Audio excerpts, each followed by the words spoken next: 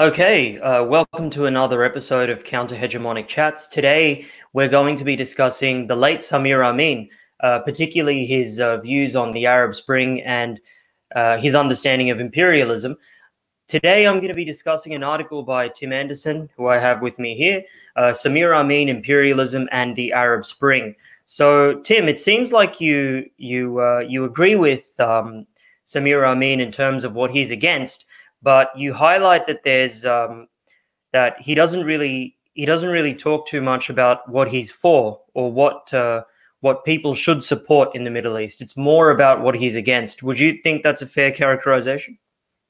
I think that Samir Amin, who is Egyptian French and has been was very influential over some decades, writing about imperialism to a largely European Marxist audience, although to some extent in developing countries also. I think he's better than a lot of the Western Marxist analysts on the Arab Spring, but he doesn't really recognize the actual form of the resistance in the Arab world.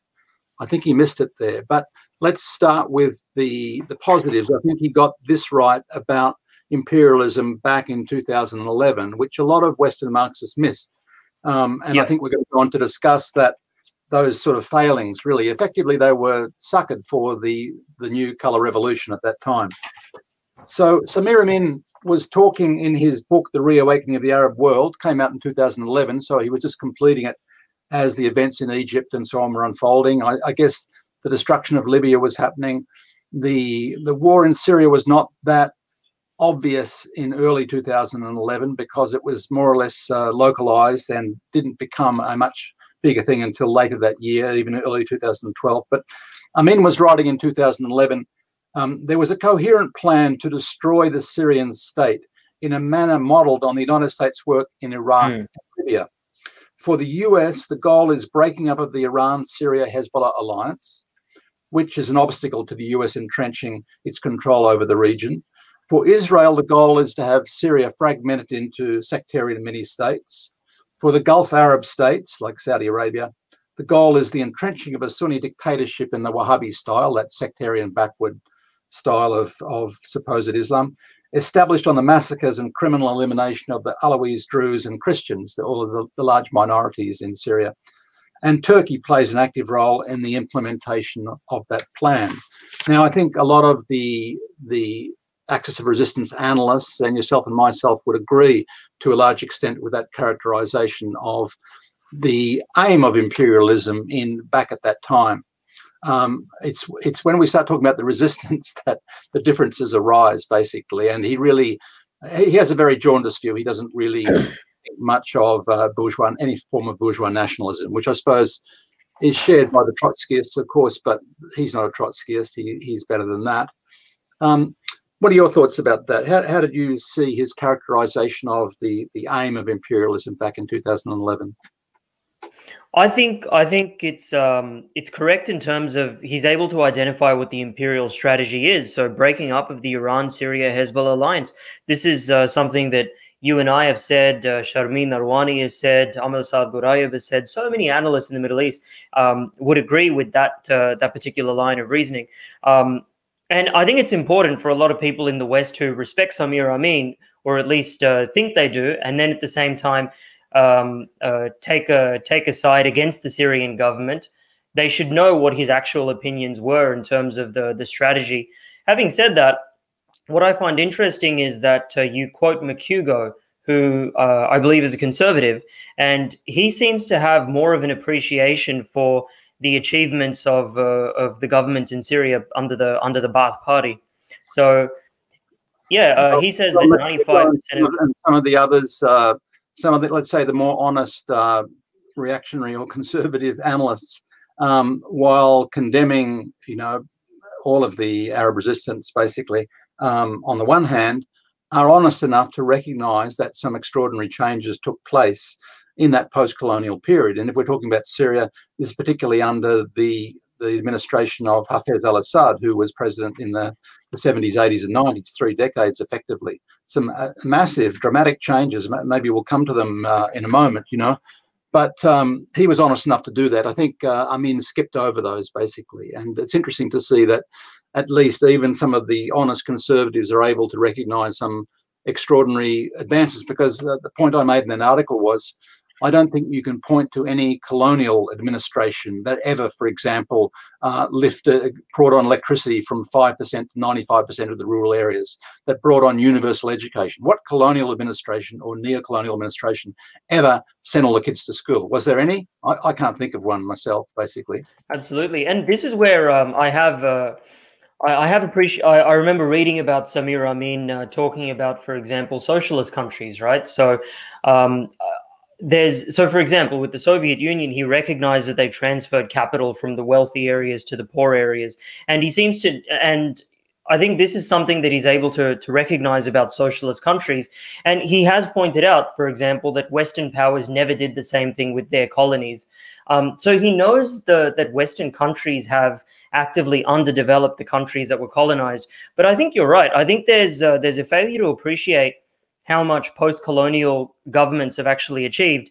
And maybe the reason for that is, if you're writing for a Western audience, because we live in a Western hegemonic society, and because Western countries have the publications and the news outlets, then it's kind of difficult to detect the improvements that have been made under post-colonial administrations. So China, for example, right? I mean, it's difficult to recognize the achievements of China if you live in a country like Australia. Now, I think that's going to change, because China's, in the next 10 years, going to have significantly better living standards than what they have in the United States, or at least that's my prediction. And so when it comes to like a country like Syria, which hasn't had the same level of success economically as China, it becomes harder to understand where they came from. But in terms of life expectancy, education, the status of women, Syria punched above its weight. I can't think of any other Arab state that had Syria's level of income, which is like a lower to middle income bracket, but managed to achieve so much. So it punched above its weight in terms of the per capita income that it had. And yeah, it's difficult to appreciate this if you live in the West. And if you look at someone like Samir Amin, of course, he was alive to Western sensibilities, but he had a foot in both camps. He also went and spoke in Cuba, in Venezuela, and other countries like that. I remember being at one conference with him in Caracas, with Hugo Chavez there. But of course, the difference is that Hugo Chavez, when the Arab Spring comes along, particularly as regards Syria, both Chavez and Fidel Castro in Cuba immediately saw that they had to defend an independent Syria. I mean, the Cubans had fought with Syria against Israel in the past. They had a long history. They understood practically what resistance was, and they understood what the value of an independent state was. I think by contrast, if you're talking about a Western Marxist audience, there's a lot of idealism, which is about this is capitalism and that is socialism. There's a very big, polemic where people have it clear in their minds, sort of like a religious mission, that this can't be socialism, everything is capitalism, and there isn't any sense that, well, what's the value of an independent state, exercising some political will and producing some benefits for its people. I think in Latin America, those that had been involved in constructing progressive states, socialist states, if you like, or even introducing social democratic reforms, realized that independence and actually concrete popular initiatives were of value, and they didn't downplay that. Even it was, for example, little Honduras in Central America that had a center-right government, but decided pragmatically that they would go into an alliance with Venezuela and Cuba because it was for the benefit of the people there. Of course, they didn't have a political base to support that. There was a coup, and the then center-right president was overthrown. But nevertheless, Fidel and Chavez at that time had always tried to foment that type of change and that type of, and they recognized that independence from imperialism was absolutely critical to establishing those sort of changes. And it needed some political will, first of all, to push the changes through, and second of all, to defend them once the changes were there. And that was basically incompatible with a Western liberal, or let's say libertarian socialism view of the world, which said, well, you can't really have a strong state here. You have to have a weak state. And of course, unfortunately, we've seen the examples of Libya and Chile under Allende and others that weren't able to defend their changes and were steamrolled by imperialism. So that's why the strength of a state to, or I call it in some of the other things I've written, a strong human rights enabling state to be able to push through important initiatives and to defend them is actually more important than someone's theoretical idea about what is an idealistic form of socialism and does this conform to my ideals or not. Yeah, I mean, Marxists, I think, have a tendency to compare existing societies to perfection, and so naturally, the imperfect reality is never going to live up to the imaginary ideal, and so that brings up a question: what is the role of people who call themselves Marxist, socialist, anti-imperialist in Western countries, in your opinion? Well, it's not a very pretty history, you know, but on the other hand, there are movements, there are social democratic movements, let's say, short of democratic socialist movements, that have, for example, pushed through public health systems. Now, some idealistic types think, oh, you can't have a decent public health system under capitalism. No, you can. There's important differences between countries. You know, those of us that study comparative international systems and health systems and so on see that the big differences between a US-styled system and a Western European-styled system, where for all of their faults, they have been able to buffer their populations from important sort of storms in the international sphere and also in terms of the market forces, in terms of basic social services and so on. So it is those sorts of things, the groundswell behind creating those sorts of social advancements, or free education, for example, or free public health systems, for example. Those sort of things are important. And sometimes, of course, you know, it's taken a broad left populist movement to push those things forward. But, you know, more broadly, the anti-war movement, it's been important. That you have to say that the left has been important in anti-war. That's why it's such a big disappointment when you see sections of what used to be called the left supporting war in the name of the latest colour revolution, whether it's in Eastern Europe or the Balkans or in the Middle East. I mean, time after time, for example, the Trotskyists of the world fell into this trap of effectively, because they'd been in that situation with the Soviet Union, I guess historically, that they were more anti-Soviet than the US in the Cold War, basically. Yeah, and I think there's. Sorry, continue.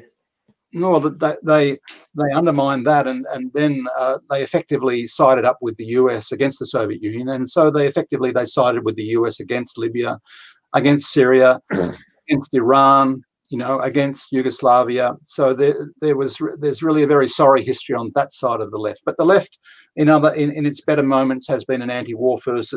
It's been a force for supporting democratic rights in the workplace, for example, and supporting some progressive changes like public health systems. But you can't identify in Western countries actual substantial breakthroughs in the manner of the Popular Unity government in Chile, or the Chavistas in Venezuela, or even to an extent some of the movements in Africa that were revolutionary.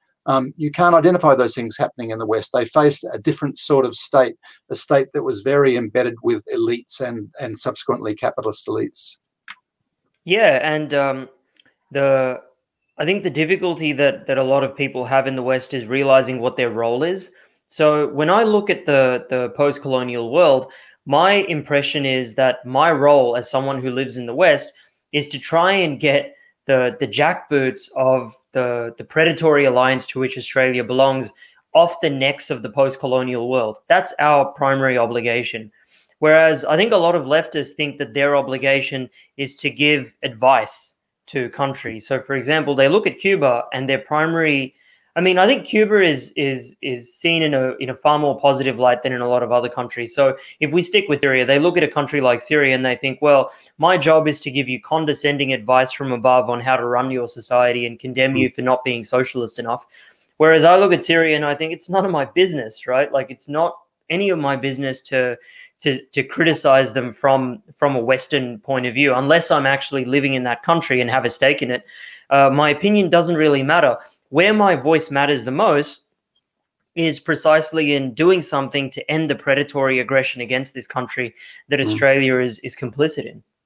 I think you've identified something very important, and that is it's voice analysis, that we do have a voice. All of us have a voice in some way. And at least theoretically, there is some accountability in our own system. So when our own government is involved, for example, in a military aggression against Afghanistan, Iraq, Syria, Palestine, Yemen, then we have a responsibility to hold that government to account and to criticise it there. But it doesn't mean to say that we are, and we don't have a voice. We can't properly say, look, we support the Ansarallah government in Yemen. I mean, maybe we like it, maybe we have different opinions about it, maybe there's some things we like about it and some things we don't. But that's not the point, is it, of international solidarity? It's not proper for us to say that I am, voting for Bashar al-Assad, or I'm voting for Ansarallah or whatever, or I'm voting for Hassan Nasrallah. But we defend principles in international relations, and we hold our own system to account. I think you identified it quite well there in terms of your voice analysis. Yeah. I mean, this is something that I learned from Noam Chomsky, actually, because one of the first books that I read, I read most of it, was about the political economy of human rights, and he went over the various atrocities in the Third World. And it's because of this book that people accused him of being an apologist for Pol Pot. That's what made him that's what made the book controversial in the West among some circles. And he said, you've got some atrocities that the media will be outraged about, and these are what he calls the nefarious atrocities because they're committed by the official enemies of the United States. And he makes a point where he says there's no point in me as a Westerner repeating them, like to just add fuel to the fire, because I understand what these atrocity stories are being used for. It's to facilitate the aggression. You fast forward a few decades, and Noam Chomsky, unfortunately, has jumped on the bandwagon of supporting the aggression against Syria. Yeah, that was very sad, and it wasn't just a one-off thing either, because he did it with Libya, and he consistently did it with Syria, and he consistently backed US intervention in Syria on one pretext or another. The first one was the humanitarian scams that were being run by the US government and their paid voice boxes in groups like Human Rights Watch and Amnesty International, for example. And the second one was jumping on the bandwagon of some sort of new Israel, at the ethnic sovereignty, supposed ethnic sovereignty of Kurdish people. So it was a very bad failure in many respects, and sad coming from someone who had written against more or less with a radical liberal analysis, but a very good radical liberal analysis of US foreign policy, and then also a deconstruction of the new forms of propaganda. Him and Ed Herman. Ed Herman, by the way, had better politics on the Middle East. He had a better understanding of what was going on there. But they put up that propaganda model in their 1980s book about the different elements of propaganda. By the way, I think that theory is superseded to a certain extent, because when I was looking at Venezuela in the early part of this century, I noticed that you can't really reduce it to commercial imperatives. The media these days is not driven by commercial imperatives. I think Chomsky and Herman were saying, look, it's because really the corporate media is selling an audience to advertisers. The popular wisdom is they're selling some sort of show to the consumers. But he says, no, they're selling an audience to advertisers, and the advertisers have got this enormous power. So it's a commercial relationship. And I think there's some truth in that. But when I was in Venezuela, I noticed that the corporate media that had backed the coup against Chavez in 2002 were immediately cut off from government advertising, and they were running at a loss, but they kept running because the corporate media are a mouthpiece of a very powerful investor group that wants a voice, and they'll keep that voice going. And it's not really where they make the money. If they make any money, it doesn't really matter too much. They'd rather it didn't lose too much money, but they're making their money elsewhere, and they want to have a voice in things like, the privatization of electricity and all those other sorts of important matters to them, basically. So then I realized, no, actually the corporate media, it's not necessarily really driven by commercial imperatives, except in that broader sense where, the ruling class, or the state, as they say in the Marxist tradition, was acting in the interests of the ruling class as a whole and not for a particular profit-making enterprise in the short term, basically. So the media, Yeah, of course, it's strategic. It's not about like making money. It's not like Rupert Murdoch does not have this media empire to make money. He does it because he's serving a strategic foreign policy. yeah, well, I mean, he's invested in Israel and all sorts of places too, and all sorts of projects that are influenced by these sorts of war. There isn't a war in recent times that Murdoch hasn't supported, and it's not just to have sensational headlines and sell more papers. There are real strategic, as you say, interests, long-term interests there. There are money-making interests too there, but I think, you know, even the invasion of Iraq, which a lot of people said, well, this is because the US wants to get its hands on oil. Remember, the US could buy the oil at favourable terms, more or less, from Saddam Hussein. It wasn't that. They didn't like the fact that Saddam had become a loose cannon, like Manuel Noriega was in Panama, basically, and effectively derailed their strategic control of the region. They had a plan. They still have a plan. My latest article is to say that plan is failing very badly, the new Middle East plan, where they wanted to destroy all of the independent will in the region. And Iran was going to be the last stage, but Trump is trying to do it all at once now, but he's more or less losing in every place. You know, he's losing in Iraq, he's losing in Syria, he's losing in Iran, and so he's gone to war with his own base in Iraq. He's put Lebanon into turmoil. All the people that supported the US in Lebanon are now distraught because the Lebanese economy is such a mess, because according to them, Lebanon is money laundering for Syria and so on. Now, the Gulf states are also laundering money for Syria, and Kuwait and the UAE, which were funding Takfiri terrorists in Syria a few years ago, now reopened their embassies in Damascus and are investing in Syria. And so here's this new law, the Caesar law, you know, resurrecting an old propaganda scam a few years back to impose greater penalties on the third parties that do business with Syria. Which, what does that mean? His allies, the friends, you know, the Europeans that are thinking about normalizing with Syria, and the UAE, which is already investing in some large projects. So it's a strange time we live in. One thing that struck me recently was to see that all of the allies were deserting the US coalition in Iraq since the killing of Soleimani in January. You know, the Danes and a few of the others pulled out because of the conflict rising with Iraq, and they were scared by the Iraqi missile strike. And then they're saying, oh, it's because of COVID-19, we're withdrawing and so on. 50% of those forces are gone in the last 6 months.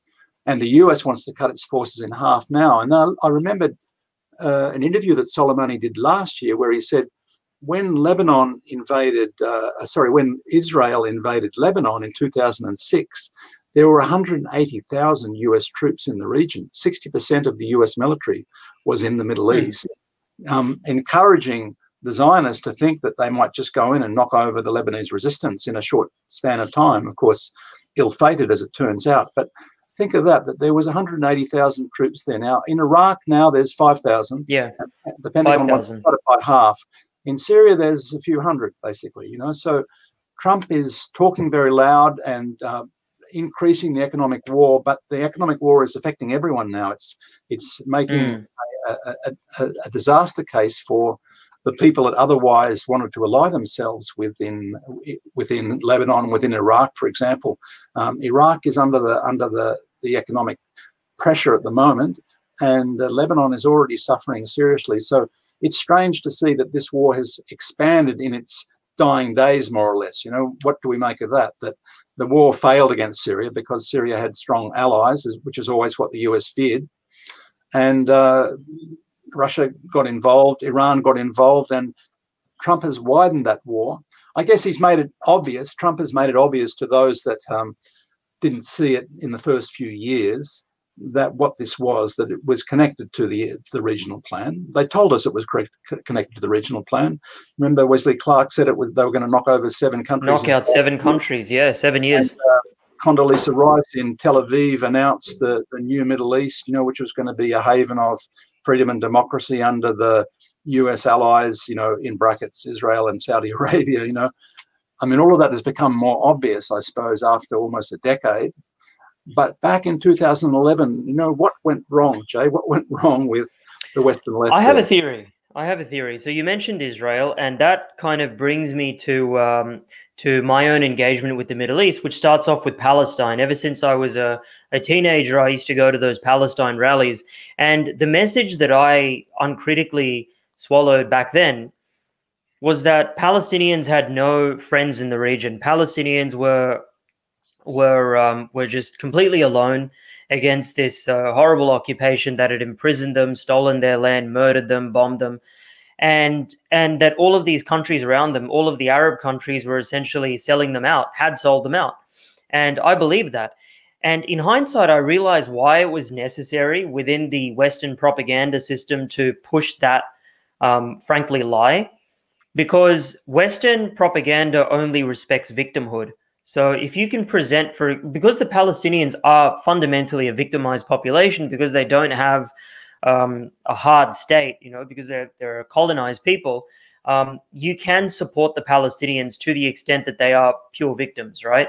But you can't say the same thing about a hard state like Syria, because they've got tanks, they've got sophisticated weapons, they had a chemical weapon deterrent before that.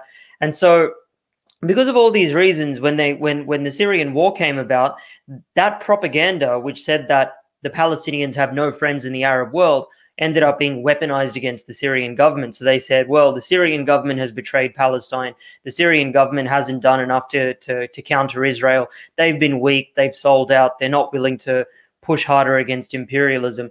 And then that's when I encounter arguments where people say, well, I don't approve of Bashar al-Assad I don't approve of this idea that Bashar al-Assad is anti-imperialist because his credentials don't show it.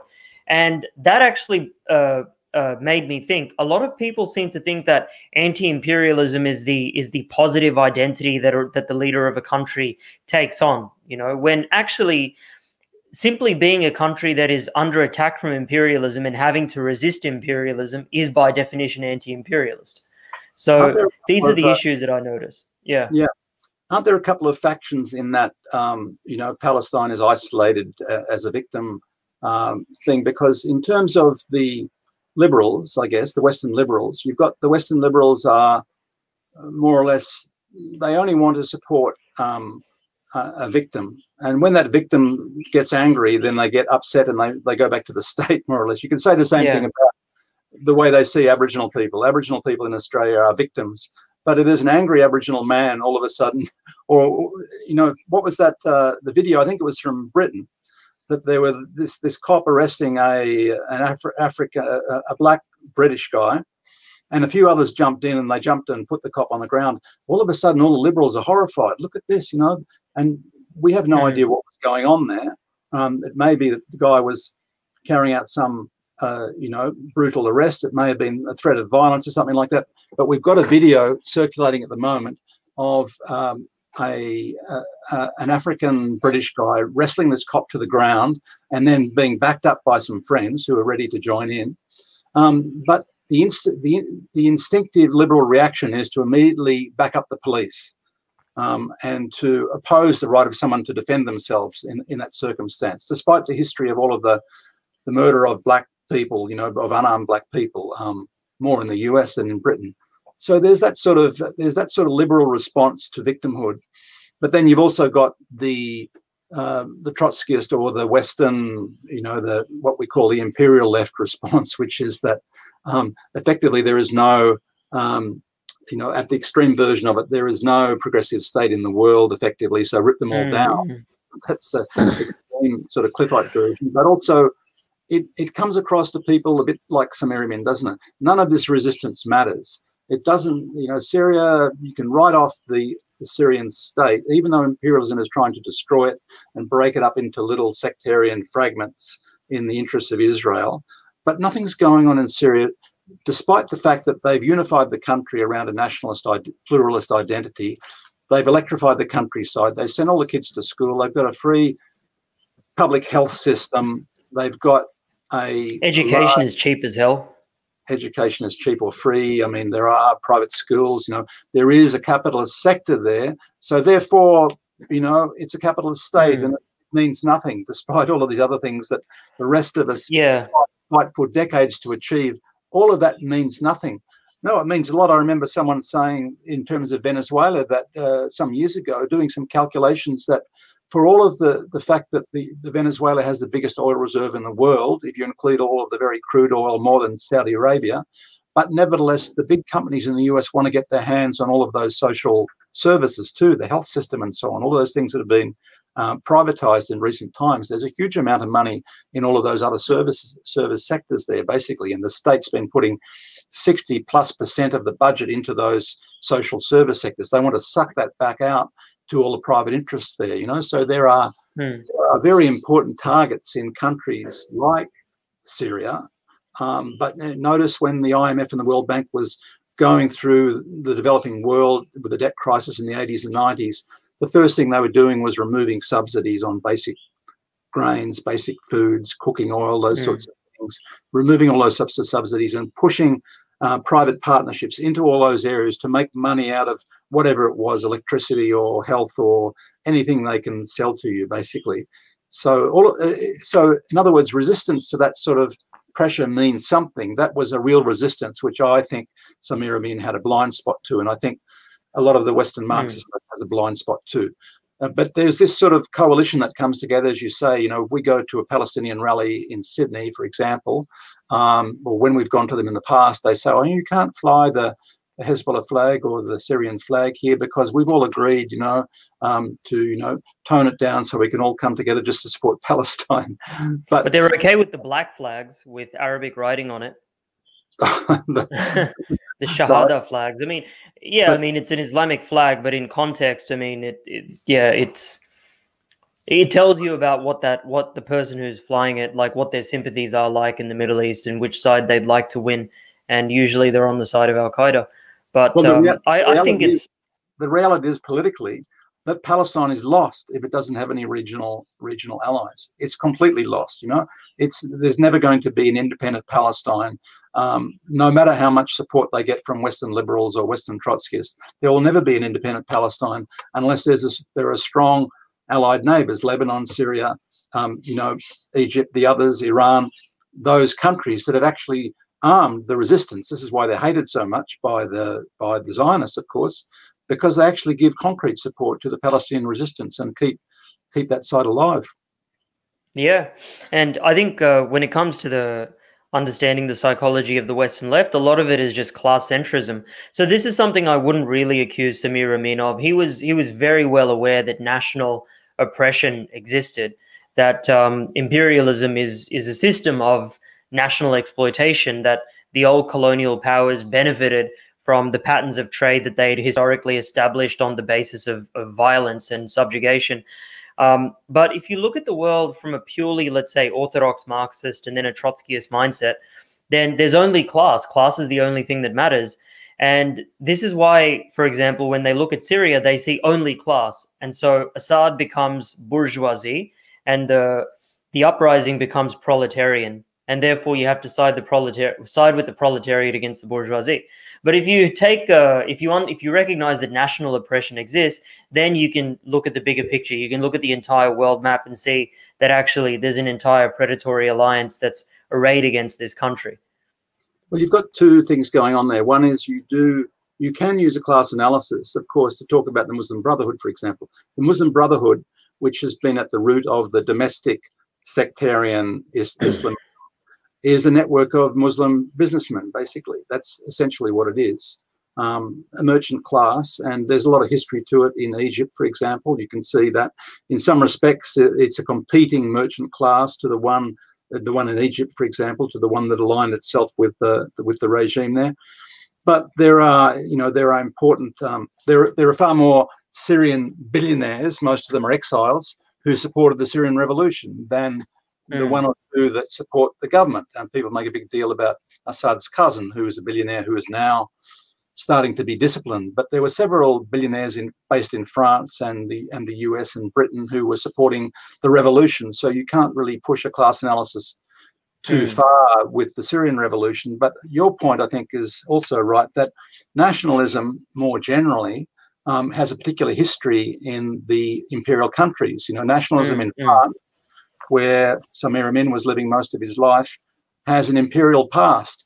and a Napoleonic past, but in the countries that fought for their independence, even in India, for example, that nationalism had, the situation in India is different now because you have significant chauvinist tendencies. But the Indian National Congress historically was a liberation movement, effectively, and it was a way in which all of the anti-imperial, anti-colonial factions could come together to get rid of the colonizer. And whatever you say about Indian independence, you can look at the figures on education and so on. It was extraordinary, really. Nothing world-shattering these days, really. But if you look at, I think, literacy figures before independence was around 10 or 12% of adults in India. Yeah. And then within about 15 or 20 years, it was 65%. Like 65, yeah. Shot up dramatically. Of course, it stalled after that. But, nationalist movements in Latin America all have revolutionary traditions. And so people of all sides identify with them. I'm curious to see some of the North Americans these days, people I respect, talking about black Venezuelans and black Cubans. In Cuba, people don't say I'm Afro-Cuban. They say I'm Cuban because I'm talking about very black Cubans, because they're proud of being Cuban. They identify with the tradition of Fidel and the revolution, but also of independence from the 19th century, which destroyed the Spanish slave system there, basically. And then Fidel, and some of the white and black leaders of the Cuban Revolution destroyed the remnants of racism that were still in that system there. So they don't identify as Afro-Cuban. So maybe there's Afro-Cuban music and culture and so on, but they identify as Cuban. And similarly in Venezuela, there is a tradition back to Bolivar, which Bolivar destroyed slavery, unlike in North America, where the major founding fathers of the US, the Jefferson and Washington, were slave owners to the day they died. So even now, if you look at North America and Latin America, nationalism still has a very different meaning. Yeah, and post-colonial nationalism is totally different, which is why I get into so many discussions and arguments with people on the left who say they make the assumption that nationalism is somehow fascist, or they reduce fascism to a kind of hyped up nationalism. Well, and I understand. Cultures. It sort of is in Western cultures. It is. Our country, to be a hyped up Australian nationalist, is verging on fascism, basically, because of the history and because of all the conflicts that we've been involved in and the causes that Australian extreme nationalism has supported. But it's very... And so my response to that is to say, well, where does this opposition to nationalism in Western leftism, Marxism come from? And it comes from the First World War. In a context where working class people are being sent to the trenches to fight and die and murder each other, and they don't know what these are for, ultimately these are wars for the ruling class, they're wars for colonies, but they don't benefit the ordinary worker who just sees another worker on the other side of the trenches, then it is going to create a consciousness of solidarity, which, I mean, only the Bolsheviks fundamentally overthrew their government and thereby pulled out of the war. But that's where it comes from. That's where the opposition to nationalism comes from. The First World War, when workers were killing each other in the millions for the rights of their respective empires to devour the world among themselves. Well, not just the First World War. My father fought in the Second World War, and he joined the second AIF, the second Australian Imperial Force. The first one was in the First World War. The second one, and so he was a 39er, went into the army in 39 and went straight to Europe. And the Australian Imperial Force was to support the British Empire, basically. That's why they were in North Africa and Greece and Palestine and Syria. Back at that time, basically, they didn't go to fight fascism. They went to support the British Empire. It's not that long ago, basically. And then, I grew up with the Vietnam War and all of the rest of the wars, none of which I supported. So when I first went to Chile, for example, in the early part of this century, by coincidence, it happened to be Independence Day in the middle of September, and everyone's got the national flag out. And my immediate reaction then from my history is, damn, are they all closet fascists? Do they all support Pinochet or something? But no, it's a very popular thing to be a nationalist and to wave your national flag in Chile, despite the fact that they had an extreme nationalist, actually fascist government in the not that long ago. Still, they support the nationalism, the tradition that their country got independence from Spain and so on. So it's a very specific But even the fascist government in Chile, it wasn't externally aggressive. It wasn't externally colonizing. All of the violence was committed against internal populations, dissidents, socialists, indigenous groups, what have you. They didn't even privatize.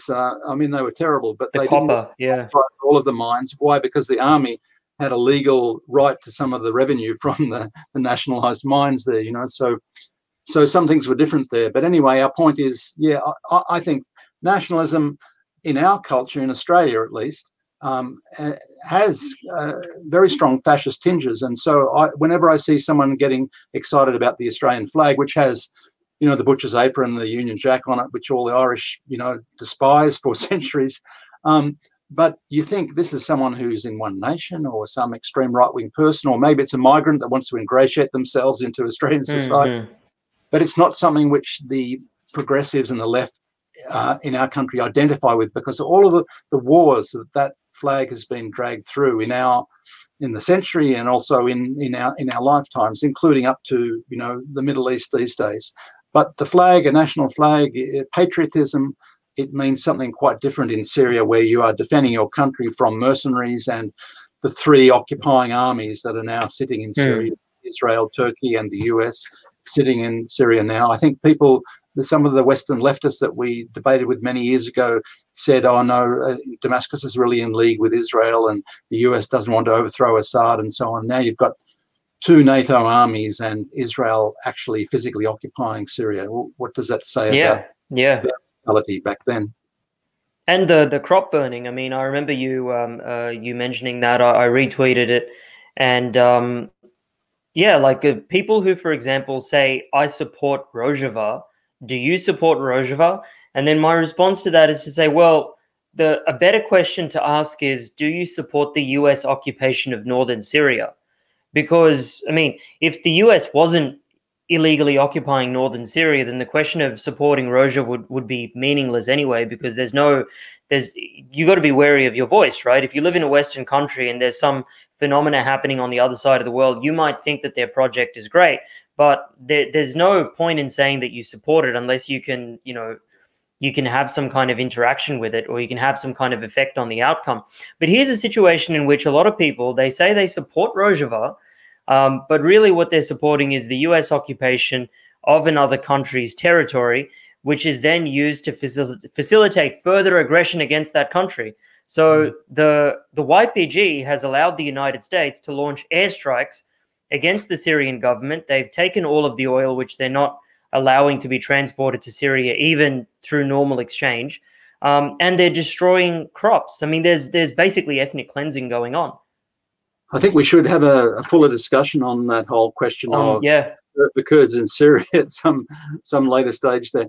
Is there something else you want to say, though, about, because we raised, I think it's an important issue, the failure of the left effectively to be anti-war when it came to Syria. They either supported the war or they said this is all too difficult, we'll do nothing. I suppose still to this day, a lot of the Western Marxist left is in that camp, basically. What are your final thoughts on that? What was at the root of that sort of failure because, like I said, one of the decent things the Western left did in the past was to oppose war. And in this case, they didn't. I mean, I think the reason why, maybe this is excessively cynical and maybe you disagree with this, but I get the feeling that the reason why the Vietnam War, for example, was opposed so fiercely is because of conscription, because there was a genuine fear that you'd be drafted off and to fight in some jungle and die a horrible death. And so I think that probably brought a lot of people out into the streets, because there weren't similar protests against the Korean War, which was just as bloody, bloody for the victims in the country being affected by it. And I think that's one thing. The other thing is that I don't think a lot of Western leftists realize how beholden they are to Western exceptionalism, and how Western exceptionalism prevents them from ever mobilizing for a revolution in their own country. If you believe that all of these other countries are horrible, despotic dictatorships, and it's your job to go out there and save the people in these countries from their own governments, then you're just upholding the idea that your own civilization is that much more morally superior. So, I mean, how many people in the Western left realize that if you look at the protests in the United States, so far something like 15 to 20 people have died. So, like 15 to 20 people have died. Whereas in Hong Kong, where they've had protests for like the last 2 or 3 years, the number of deaths have been what, 2? Right? And one of those deaths was caused by another protester. I mean, what that tells me is that the cops in Hong Kong, not to defend police in general, because I mean, generally I don't like cops, right? But the cops in Hong Kong are probably a lot softer and a lot milder towards their own population than cops in the United States. So these kind of the Western exceptionalist thinking has, I think, deeply infiltrated the way that a lot of Western leftists think. And this makes it difficult for them not only to oppose imperialism abroad, which is usually sold to them in terms of the savior complex, we have to go out there and save people, but it also prevents them from mounting any challenge to the ideological hegemony of their own ruling class. Yeah, yeah. Okay, well, on that note, we'll wrap up, and we've probably opened up a couple of areas we can come back to in the near future. Sure. Good to talk to you, Tim. Thanks, Jay. See ya. See ya. Yeah, that